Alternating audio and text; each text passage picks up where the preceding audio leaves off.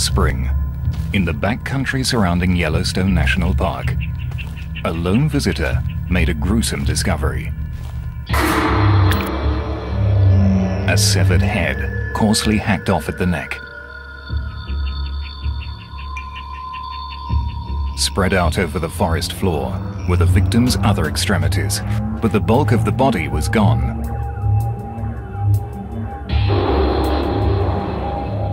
What made this macabre scene doubly bizarre is that the remains didn't belong to a human victim, but to one of North America's largest and most powerful predators, a fully grown black bear.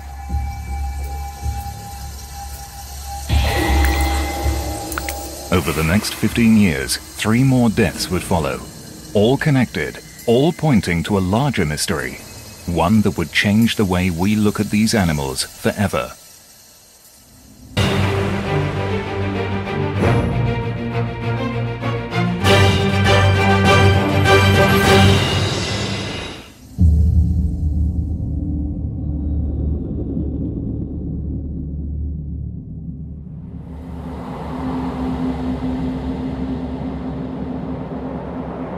Yellowstone is one of the largest national parks in the United States.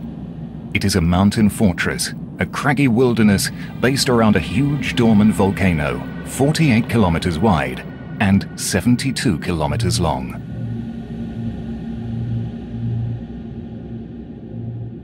It is part of a larger area called the Greater Yellowstone Ecosystem, one of the last truly wild places left in the US. Every year, millions of tourists experience the spectacular scenery. Yet there are places here where humans rarely set foot. The forces remain powerful and primal.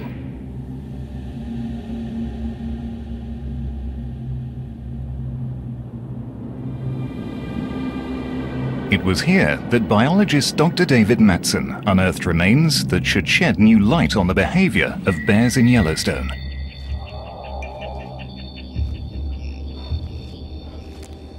Mattson was studying grizzly bears, investigating some unusual activity in a place called Hoodoo Creek. Hoodoo Creek is a narrow, steep drainage that's very difficult to get around in.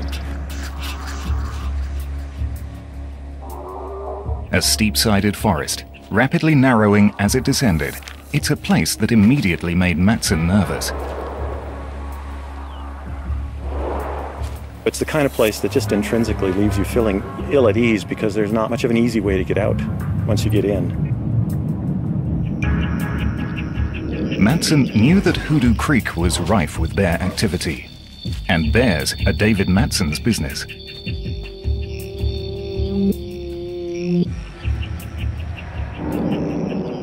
As soon as he reached the bottom of the valley, he knew that something was wrong. There was the stench of death, an incredibly distinctive kind of odor, almost a palpable, thick odor. Mattson tracked the smell to its source.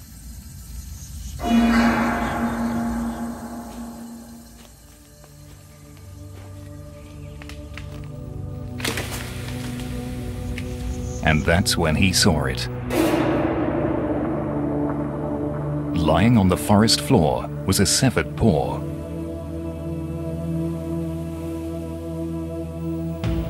It was sheared off just above the wrist. From the size, Mattson could tell it came from a large bear. The short claws meant it was a black bear, but where was the rest of it?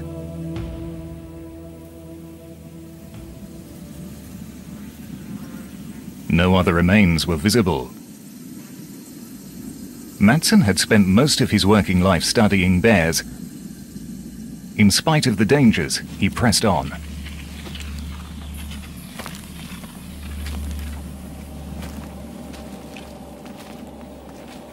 "300 meters away, deeper into the drainage, he made another strange discovery.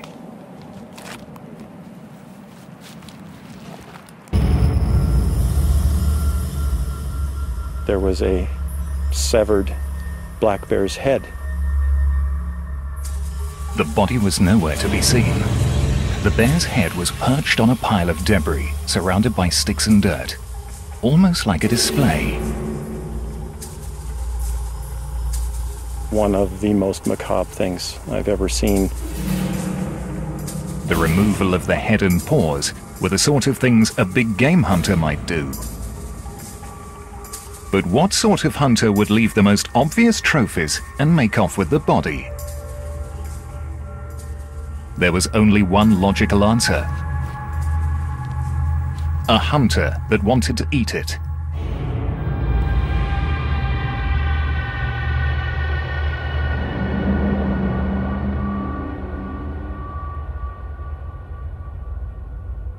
The death at Hoodoo Creek in 1990 was the first of its kind ever recorded in Yellowstone, but it wasn't the last.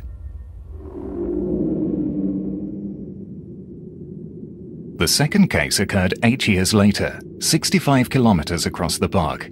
Tourists reported seeing what looked like a dead bear at Grizzly Overlook. Biologist Carrie Gunter was sent in to investigate. On the morning of August 2nd, I got a call from the Canyon Visitor Center, and they had some park visitors there that were looking for grizzly bears out in Hayden Valley. And at one pullout we call Grizzly Overlook, they noticed a black bear laying in the sagebrush. It was obviously dead. Unlike the first corpse, this time much of the body was intact, but there was a grotesque twist. The bear's penis had been removed. It was left lying next to the corpse. There were teeth marks at the base. It had been bitten off. Gunter knew that this victim needed to be sent to a specialist.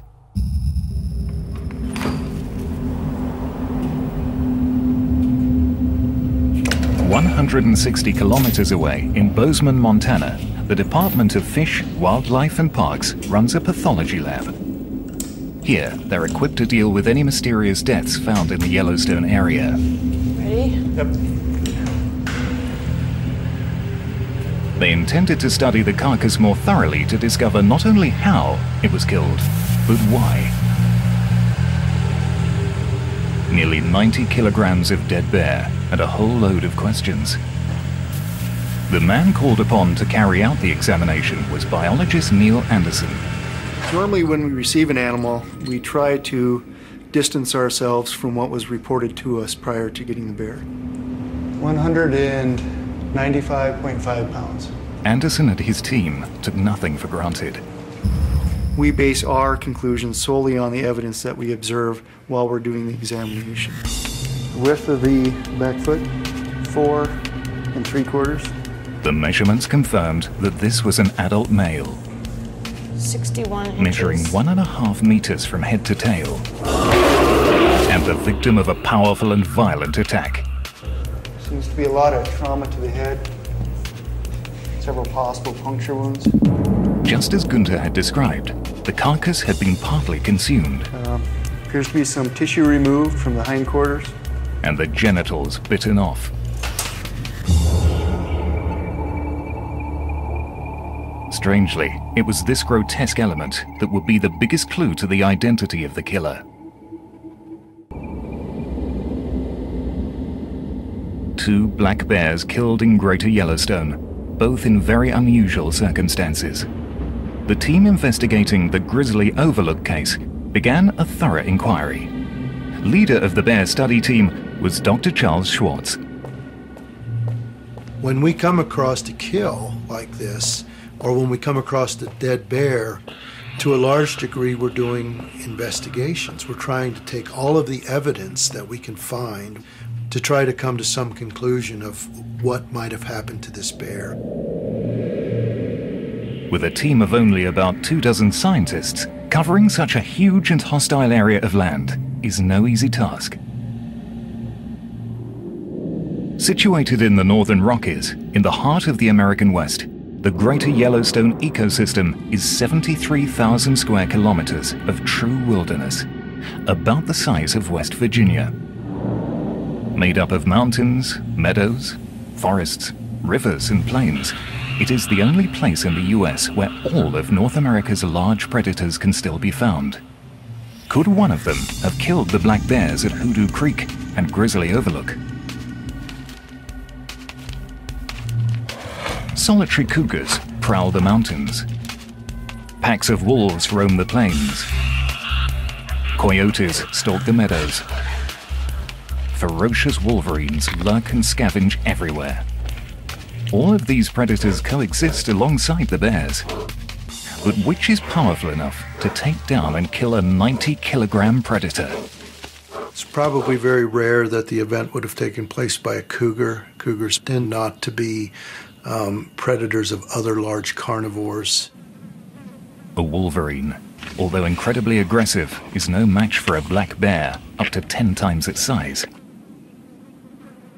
There were packs of coyotes in the area, but the signs on the corpse did not match those of a coyote attack.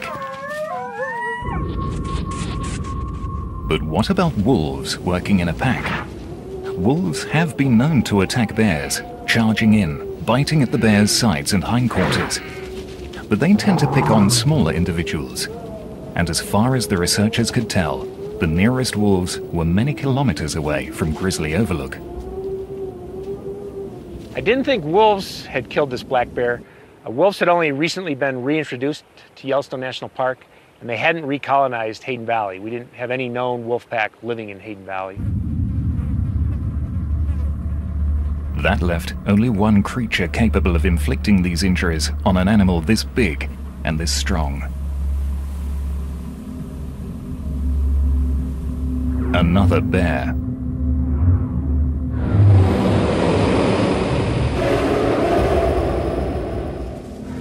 Could the black bear at Grizzly Overlook have been the victim of an attack by another black bear? Black bears are very adaptable animals that prefer to live in and around the forest.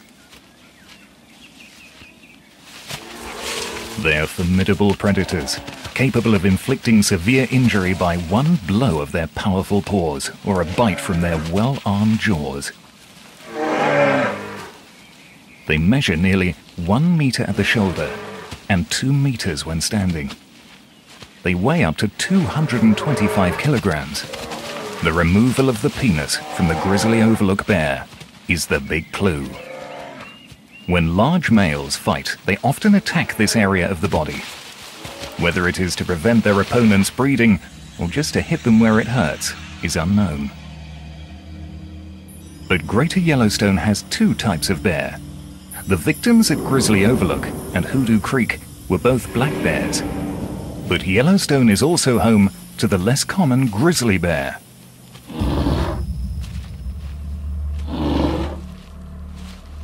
Grizzlies are powerful and formidable carnivores.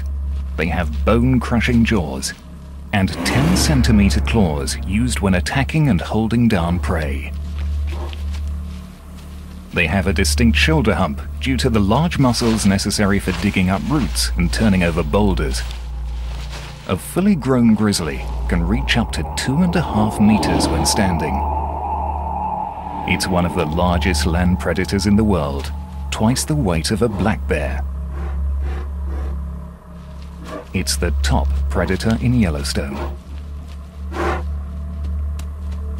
Investigators in the Grizzly Overlook case were down to a short list of 2 suspects. But which one did it? We started looking for evidence that might point us in a direction or give us some clues anyway as to whether it was another black bear or a grizzly.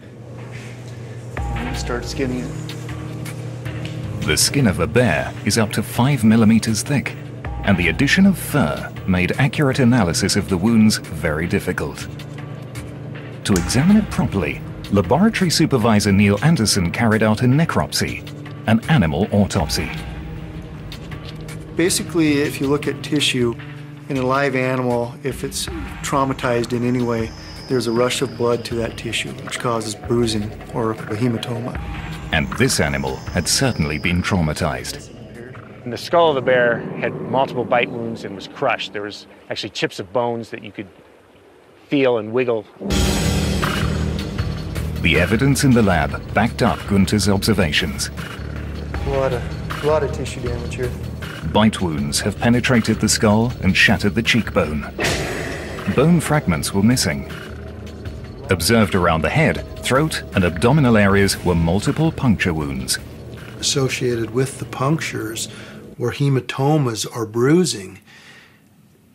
That to us indicated that the punctures occurred while the animal was alive.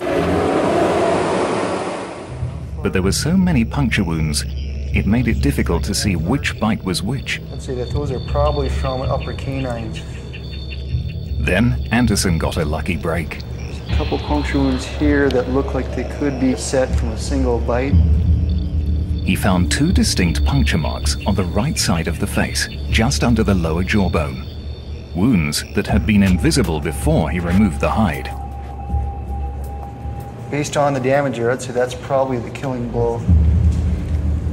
A matching pair of canines.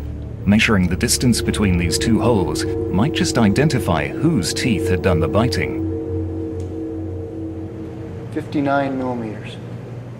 Anderson had the measurement he was after. The holes were about 6.5 centimeters apart. Now it was only a matter of finding the teeth that matched the spacing. We have reference skulls in our lab, and we measured a large number of different skulls: black bears, wolves, grizzly bears, mountain lions, and really the only animal that had that distance between the lower canines was a grizzly bear. It seemed that the team had overwhelming evidence that their killer was the grizzly. The removal of the penis, the shattered skull, canine puncture marks, and bruising under the skin all added up to one conclusion. If you look at the preponderance of evidence, it leads us to conclude that he had been killed and eaten by a grizzly bear. But this didn't solve the mystery. In 60 years of research, there had never been a documented case of grizzly on black bear aggression in Yellowstone. And yet there had been another unusual death, the one at Hoodoo Creek.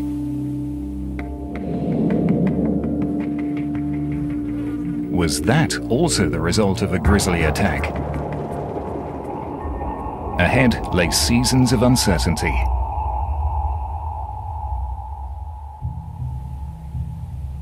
The black bear killing at Hoodoo Creek seemed very different to the one at Grizzly Overlook. But could a grizzly be responsible for that death too? Biologist Dr. David Mattson certainly thought so. The size of the tracks nailed it as an adult male grizzly bear, because no other bear has a track that large. And so this black bear had been at least fed on by the grizzly bear and probably killed. The good tracking conditions meant Mattson could piece together the circumstances surrounding the death. The soil was really loose, and so we were able to then backtrack and reconstruct what had actually happened. And in fact, determine that the grizzly bear had killed the black bear and just exactly how he had done it as well. The grizzly was moving along the valley bottom, hidden from the black bear grazing higher up. I would guess as soon as it saw the black bear, it lunged forward instinctively. It is likely that as soon as the male grizzly attacked, the black bear dived off and attempted to make her escape. She got about 90 meters, then leapt up a fire-blackened pine tree. And apparently she didn't get very far, because what we saw were the rakes of her claws as she was drug off the tree by the grizzly bear. She escaped again. About 14 meters later, she jumped up another pine, only to be dragged off once more. And then just 10 yards below that, we could see where they had tumbled on down and the grizzly bear had killed her. Two black bears, killed by two different grizzlies. What was the motive? When any animal enters the realm of a predator, it must know how it's going to escape. For black bears, the best way is to climb the nearest tree. But the black bear at Grizzly Overlook had ventured too far from the forest and left itself no chance of reaching safety. It was a fatal mistake. He had left the safety of the forest and entered the domain of the grizzly. Investigators had the first concrete evidence of grizzly on black bear aggression in Greater Yellowstone. But if the two species were aggressive towards each other, then how had they managed to coexist in Yellowstone?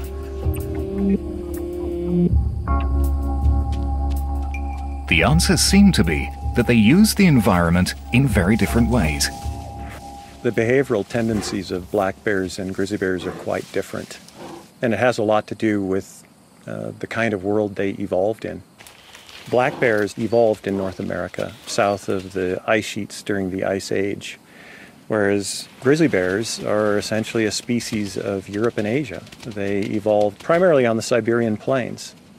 Grizzly bears evolved on the tundra. Black bears evolved in the forest. And it wasn't until about 11,000 years ago, when the ice sheets receded, that black bears moved north and grizzly bears moved south, and then the two species coexisted together. In Yellowstone, the two species of bears generally stuck to the habitats they were used to.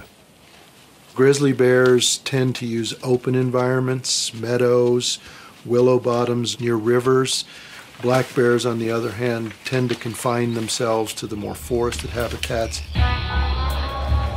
So what was it that was bringing them together?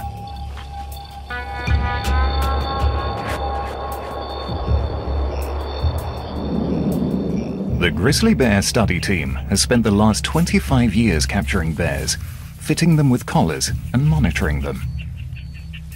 These collars are equipped with GPS devices, which use satellites to track the bear's every move. But in such mountainous terrain, it is very difficult to receive the radio signals emitted by the collars. The team has to take to the air. Once a week, we can go out in an airplane, and the collar then will turn on and transmit the information to our computer. Shannon Podrusny is one of the team of ecologists tracking Yellowstone's collared bears. She's patrolled these 1,200 square kilometers of wilderness for 10 years. The study that we're doing is to look at the differences in habitat use between black and grizzly bears. Until collaring work began, the team knew little of how bears coexisted in Yellowstone. We have members of both species radio collared, and I fly every week and upload the data. The GPS data she uploads tells Podrusny where the bears have been, at what time, and whether they have come into contact with other bears.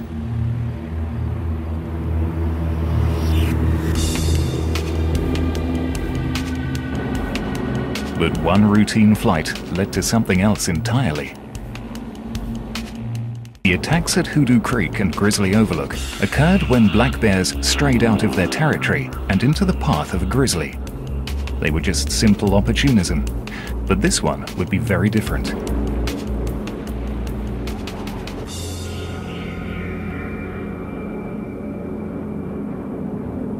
Somewhere in this vast expanse, one of the collared black bears had stopped moving.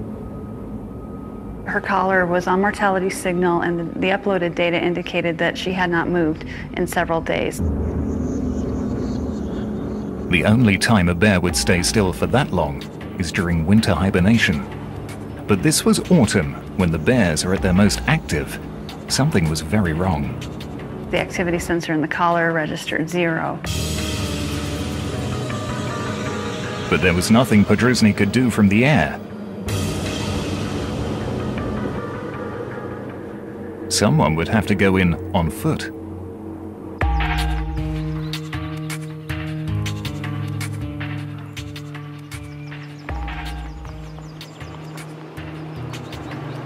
The man chosen to investigate was wildlife technician Craig Whitman. Whitman knew this bear already. In fact, he had collared her just 2 weeks earlier. Black bear 22048, a female between 20 to 22 years.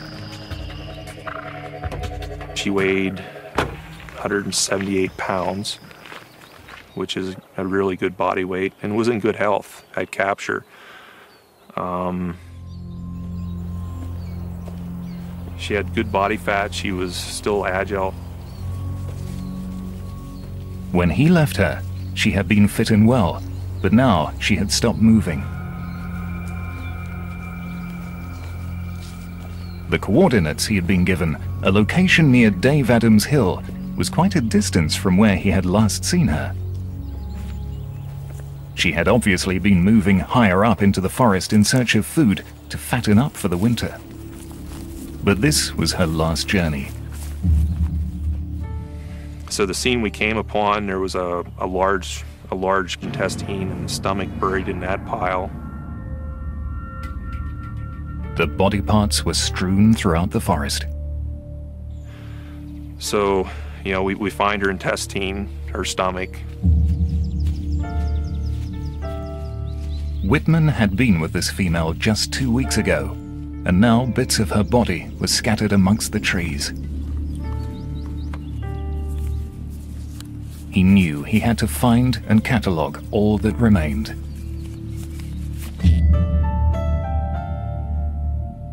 We got basically almost the whole hide and the whole skeleton. Photos from the scene of the kill show the skull, the limbs, and the spine spread out over 3 different locations.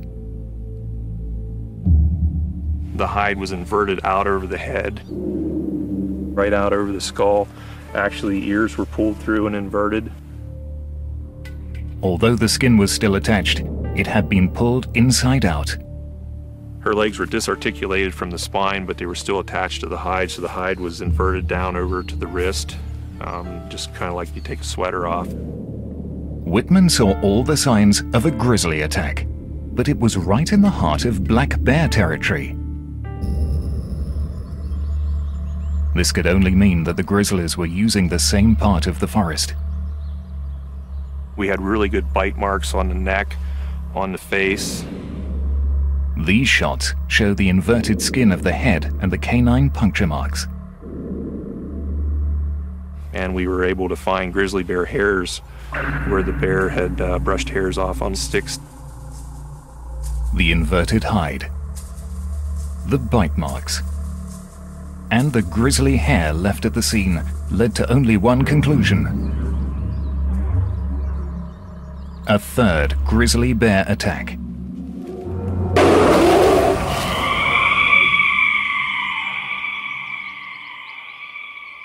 And this one offered much clearer evidence of what happened after the kill. The black bear had been skinned, dismembered, and scattered. Why?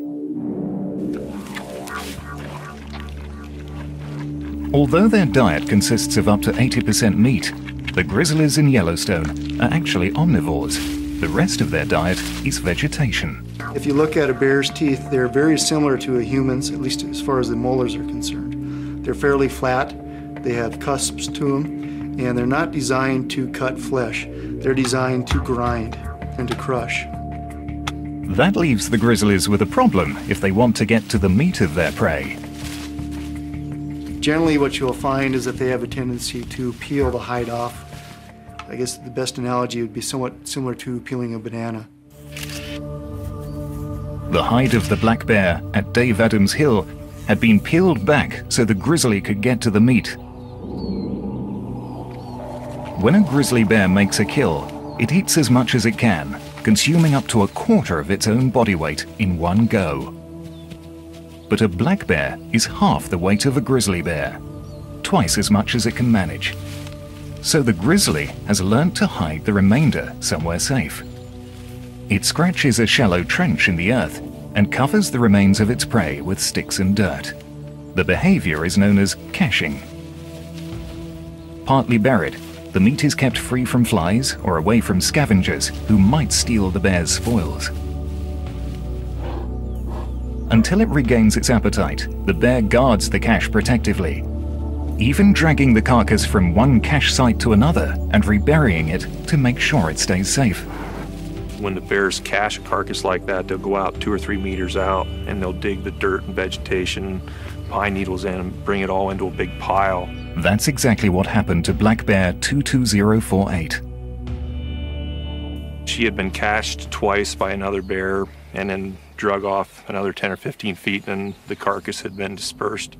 At Hoodoo Creek, Matson too discovered buried remains.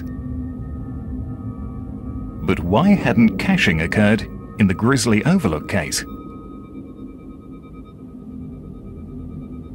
It was only a couple hundred meters from the road, and so when traffic came along in the morning, I believe that probably scared the grizzly bear off, and that's why it only scavenged 1/4 of the black bear.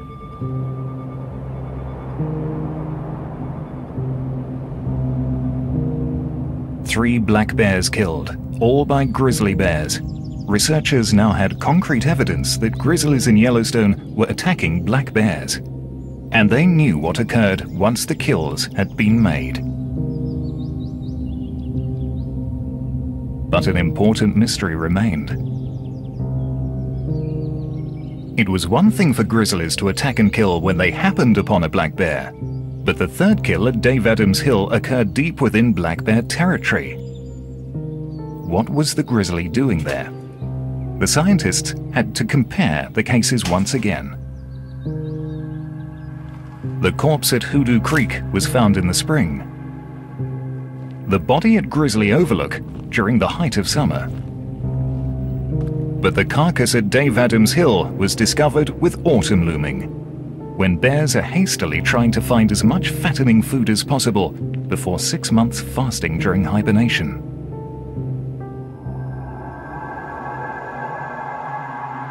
So, did the grizzly at Dave Adams Hill go into the forest to hunt down and kill a black bear in order to fatten up on meat?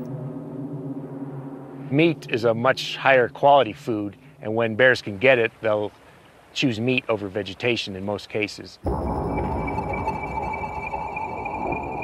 However, there was another possible reason why the grizzly had entered the forest. Examining the stomach contents of the black bear, the researchers discovered it had been voraciously feeding on white bark pine cones. You know, in the fall, bears are just looking to put on weight, and they're looking for the highest calorie diet that they can get to put weight on to carry them through the winter. In this case, she was feeding on white bark pine seeds, which are mostly fat. Scientists were finding that this energy-rich food source is a potentially crucial part of both black and grizzly bears' diets. And it seemed that was what the black bear at Dave Adams Hill had been doing when she was killed. She had about half a gallon of these seeds in her stomach. And these seeds were the reason grizzlies were in black bear territory. The most likely scenario was that the grizzly went into the forest to search for white bark pine cones, came across black bear 22048, killed her, and ate her.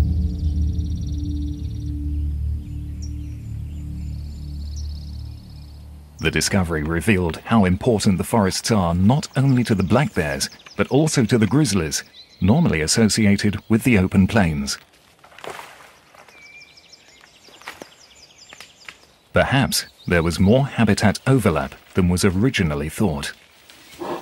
Even though black bears and grizzly bears evolved in different environments, it turns out that we see black bears eating a lot of the same foods that grizzly bears do. It begs the question of how the black bears then manage to live in the same environment that the grizzly bears live in. And I think for the most part, black bears do that by figuring out how to avoid grizzly bears, having some sense of where and when they will likely find grizzly bears and not being there. Both species will go where there are common food sources, but they avoid each other by being there at different times. If they get it wrong, the outcome can be fatal.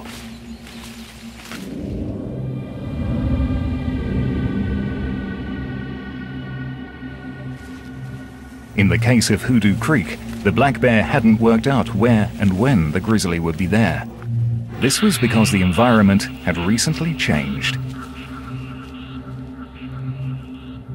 The forest had been blackened by fires 2 years earlier, but its regeneration had led to an unexpected profusion of highly nutritious food sought after by both species of bear. Hoodoo Creek had been burned by the fires of 1988, which went through quick and hot, but left most of the trees standing and blackened. The U.S. Forest Service had gone in and aerially seeded the drainage with clover and grasses. It had been converted from a relatively poor foraging environment for bears to a particularly rich one.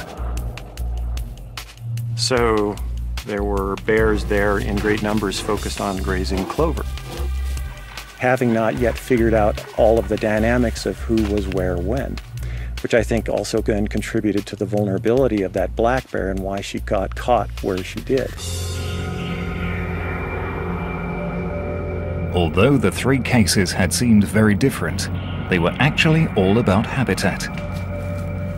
The death at Hoodoo Creek occurred because both black bears and grizzlies were discovering a new feeding environment. At Grizzly Overlook, the black bears strayed straight into the grizzlies' territory. At Dave Adams Hill, both species of bear were searching for a common food source deep in the heart of the forest. But the fourth death changed everything.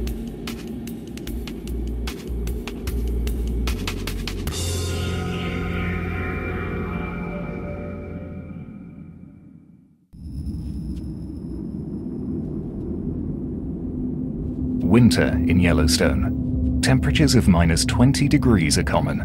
Both grizzly bears and black bears were in hibernation.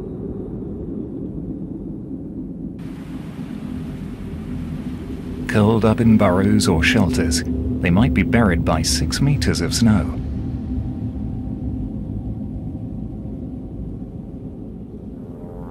But on the very first telemetry flight of the following year, the very first day of tracking for the new season, there was cause for concern. Shannon Podrusny picked up the telltale sound of a bear mortality signal. It was coming from black bear 22049, a female aged 8 years. She had been collared less than a year before. The coordinates pointed to a place called Pilgrim Creek, just 19 kilometers from the previous death at Dave Adams Hill. This time, Podrusny decided to go in and see for herself.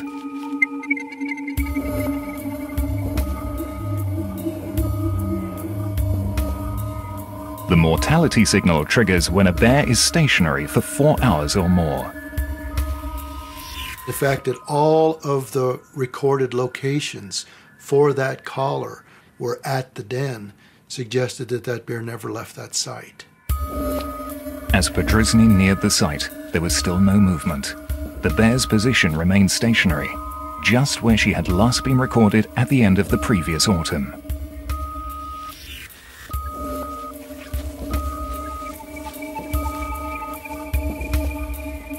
Upon reaching the site, Podrusny found the collar lying on top of a pile of debris.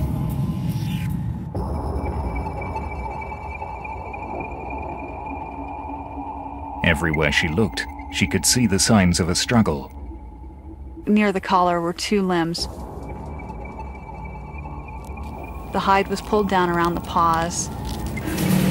These 2 legs had been dismembered, skinned, and the flesh eaten, just like at Dave Adams Hill. All of the long bones of the legs were exposed, and there were large chunks of hide and lots of hair. And then a little bit farther away, maybe 10 meters away, we found the other 2 limbs lying there. Photos from the scene show the legs surrounded by fur that had been ripped from the carcass.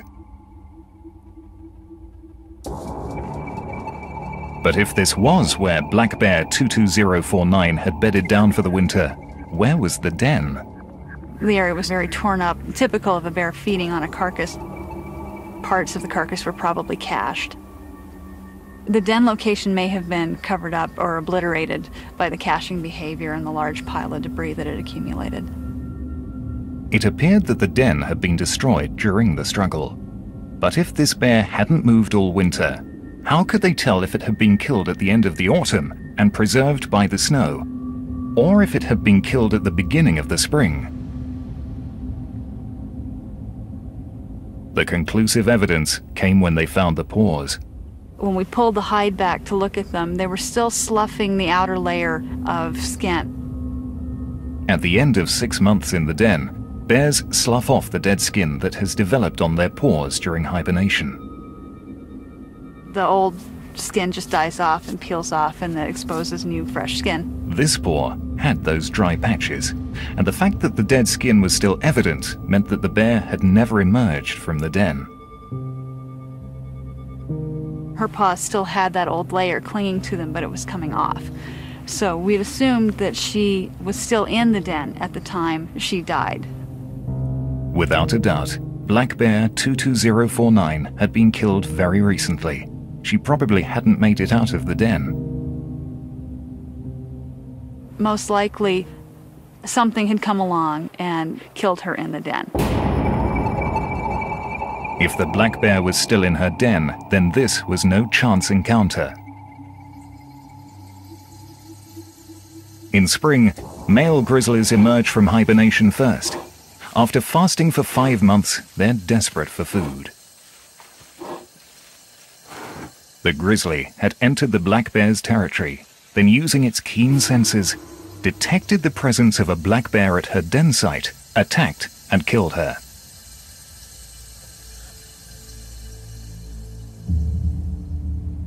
The fight between these two massive predators would have been fast and ferocious. Only one would walk away. A piece of evidence left after the battle confirmed the severity. It would also lead to the perpetrator. While we were looking around the site, we found a claw, a broken off claw from a grizzly bear lying on a log in the middle of the scene. It looked like evidence of a struggle. That claw pretty much told us that, in fact, there probably had to be a fight. Now, for the first time, the team had physical evidence to link them directly to the attacker. Maybe we would catch a bear that was missing a claw. The incriminating evidence that that was the culprit that had killed our black bear. As research continued, the team trapped and collared more grizzly bears near Pilgrim Creek. It was then the Bodiless team made an unexpected breakthrough. Craig Whitman caught grizzly bear 398, and he was missing the middle claw on his right front paw. The scientists now had a killer, grizzly bear 398. But they would never know if this grizzly was responsible for the previous death, just 19 kilometers away. After collaring, 398 was returned to Yellowstone. Monitoring revealed that he did not kill again.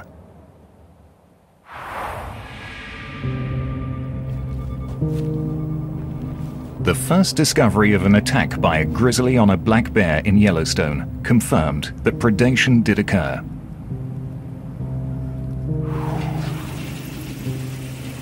Now, 15 years later, after 3 more documented deaths, the scientists had shown predation was part of coexistence.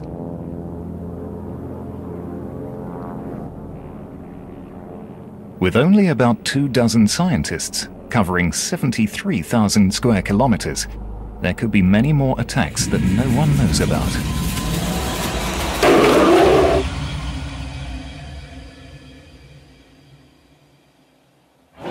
But the black bear population in Yellowstone remains relatively secure. There are about 5 times as many black bears here as there are grizzlies. In fact, the larger, stronger, and more aggressive grizzly is the Yellowstone resident under threat. The main reason why bears die in this part of the world, and most parts of the world, is because a human kills it. When bears have to leave the high elevation habitats and they try to come down to lower elevations to seek alternative foods, that brings them directly into contact with people, and that's when we see conflicts.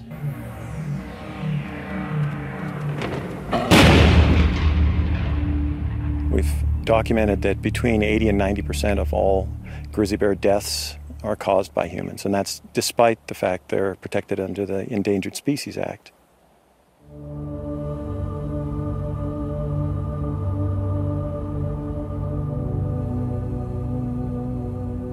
Yellowstone is not just a park, it's an untamed wilderness in the heart of America. Over the past 60 years, the bears of Yellowstone have become the most studied bears in the world. Events like those at Grizzly Overlook and Hoodoo Creek have given us a much clearer idea of what goes on here.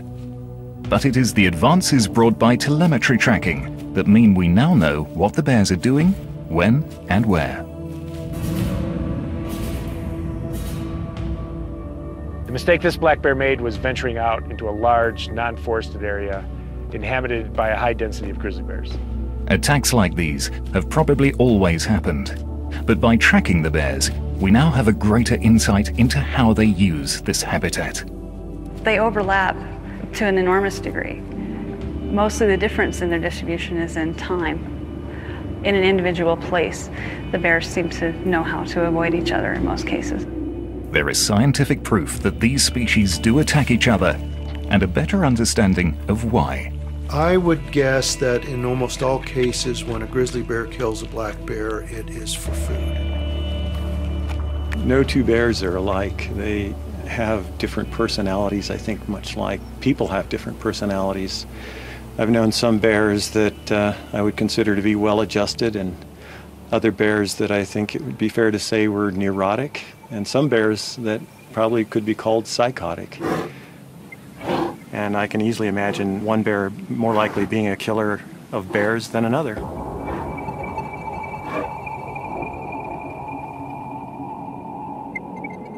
The 4 black bear deaths have led the scientific community of Yellowstone to reconsider how their two predators share the backcountry.